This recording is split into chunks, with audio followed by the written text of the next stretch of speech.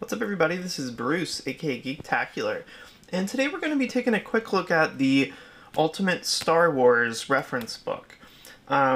This came out in May 2015, so a little bit over a month ago at this point. And this is actually the very first all-encompassing reference book for Star Wars since the new canon was established. So just a short summary for anybody who doesn't know. Previously, there were tons of books that were written, lots of different side projects, tons of comic books, stuff like that about Star Wars, in addition to the movies and all that. When Disney acquired Lucasfilm and Star Wars last year, they wanted to simplify the canon. So what they did was they basically redefined what is canon, which means what is constituted in sort of the main story of Star Wars. And that only includes the movies, the two TV shows, Star Wars Rebels and Star Wars Clone Wars, and then pretty much any official stuff going forward. So they're coming out with, I think they said, a total of 20 books in 2015 to work up to The Force Awakens later this year. There are going to be all kinds of different books. Some of them are just like reference books. Like, I don't know if this one counts in that 20. But there'll be some reference books, some books for young adults, kids, people like that. Some of them are like sticker books. So they're not all novels. A lot of them are. But just a variety of books. And this is the first one that covers all the previous content. So this one is by DK.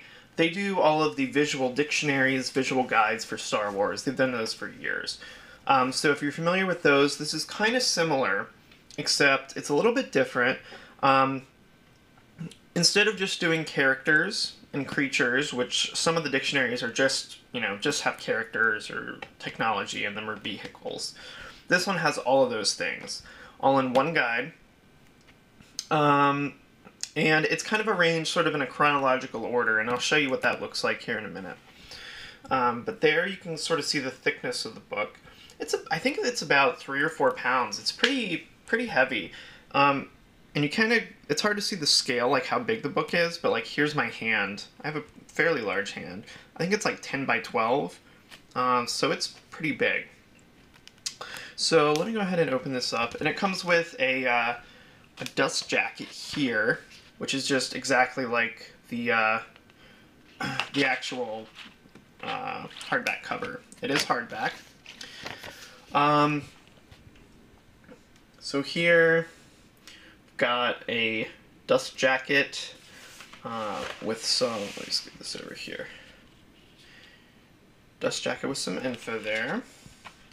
So kind of cool artwork there. I can get more of a top-down view here. So you do have a table of contents. It starts out with characters and creatures. It moves on to locations, then technology and vehicles. And like I said, it has a foreword written by Anthony Daniels, who plays C-3PO. So I won't show you every page, of course, but each section starts with one of these, which is a timeline. So it starts at episode 1, and this is the character timeline. There's one for vehicles, and there's one for technology. And basically, it kind of highlights some of the most important things in little bubbles, and they go along throughout the chronology of the series. And these are how these bubbles are separated. So the gray ones are episodes 1 and 2. The gold ones are episodes 2, Clone Wars, and episode 3.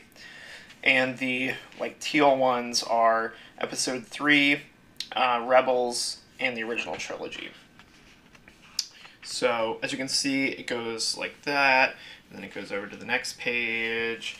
There's some stuff from episode 1, then episode 2, and then it actually keeps going across multiple pages.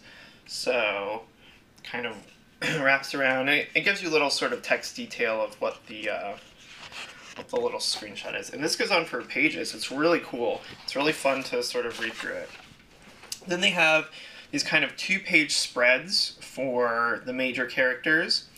So it'll usually have, like a big photo of the character, then some explanation of what happened to them, how they're involved with the story. And then they all have this really cool section here, which is a timeline for that particular character. So it shows you basically what they were doing during each of those 3 phases.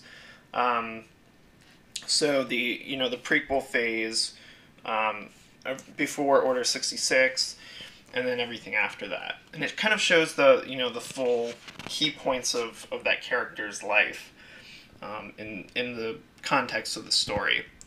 So again, another 2-page spread. His timeline is over here on that side.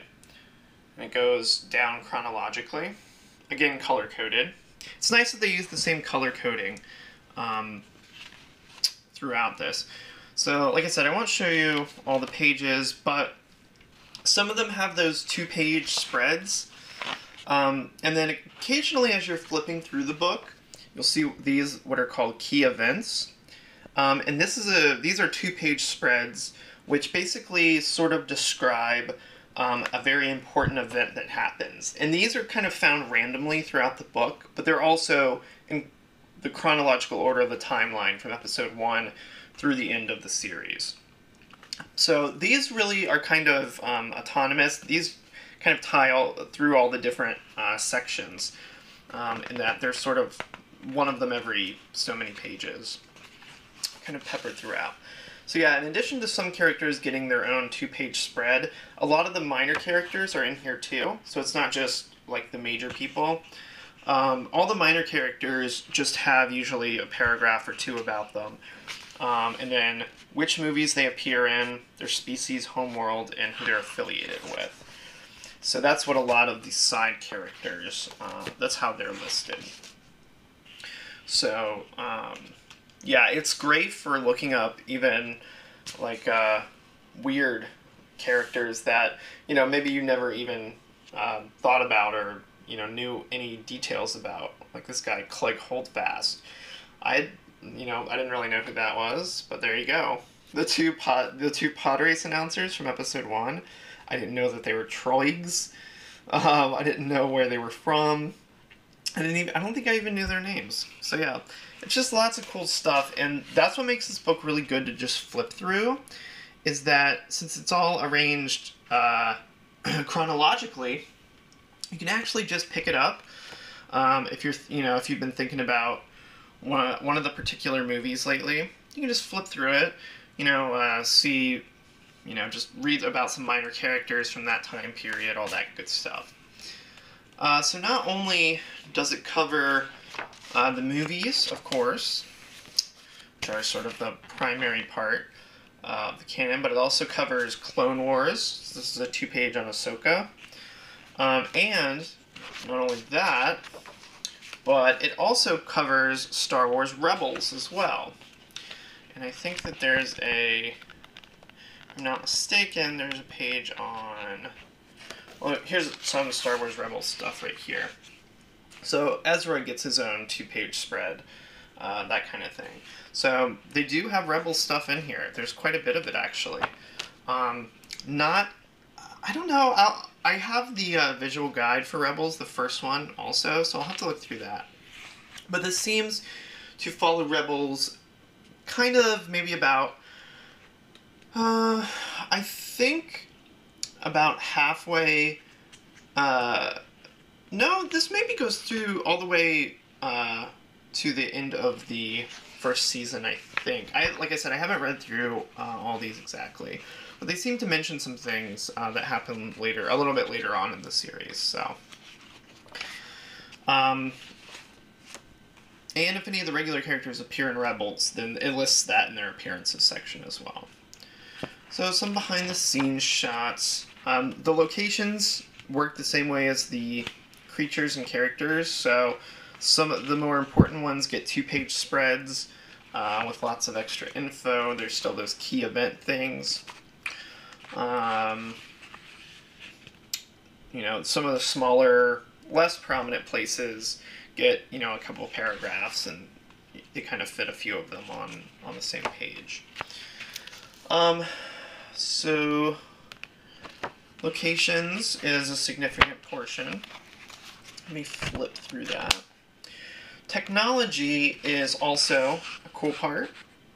You get a lot of close-ups, like this close-up of Anakin's original lightsaber right there.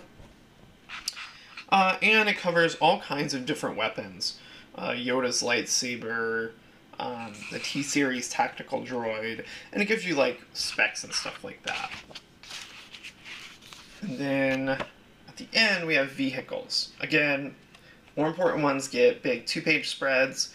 These get a couple paragraphs and specs, and they go sort of in chronological order from episode 1 through to episode 6.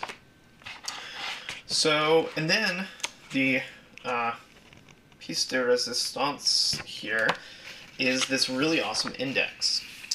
So here is the index, and as you can see, it's very, very detailed. Most people are listed, I think, by their last names, primarily, but you can look up anything. You can look up people, pieces of technology, things like that, and those are all explicitly listed there.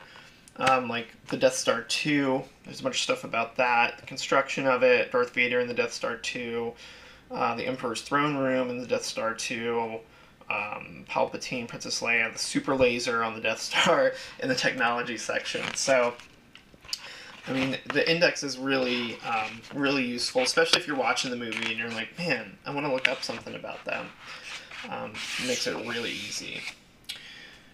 And, yeah, those are all the authors right there. And, oops, that's what the back of it looks like. So it kind of has this, like, silver aesthetic that goes through it. So yeah, that is Ultimate Star Wars, the book.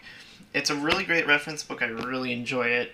Because of the way it's laid out, it's really awesome for just kind of thumbing through it and seeing sort of, you know, just picking it up and going to a particular section and learning all kinds of new stuff. Yes, you can just go on Wikipedia or Wikipedia and look a lot of this stuff up, but I think it really helps the way that it's editorialized and laid out. It makes it very easy to kind of thumb through things that you wouldn't otherwise see. And it makes it a book that you can kind of just pick up. Whenever I pick this book up, I read it for like an hour straight. I just lose track of time reading about all kinds of different stuff.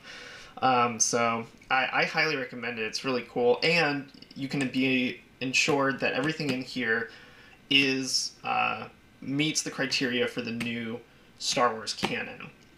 So if you want to get caught up before Episode 7 this December, this is also a good way to do that. So just wanted to kind of show you what's in the book, just because I never really, I wasn't really able to find a pre-existing video. There's the spine, in case you're curious. And this is kind of raised right here. Anyway, yeah, I just kind of wanted to show you because I couldn't really find anybody really flipping through it too extensively. So, thanks everybody for watching this. If you like this video, go ahead and give me a thumbs up down below. That would be awesome. And if you like these kinds of videos, if you like Star Wars videos, unboxing videos, movie, video game, anime stuff, all that geeky kind of stuff, go ahead and click subscribe down below, and that way you get notified whenever I come out with any new videos. So thanks a lot for watching, and I'll catch you next time.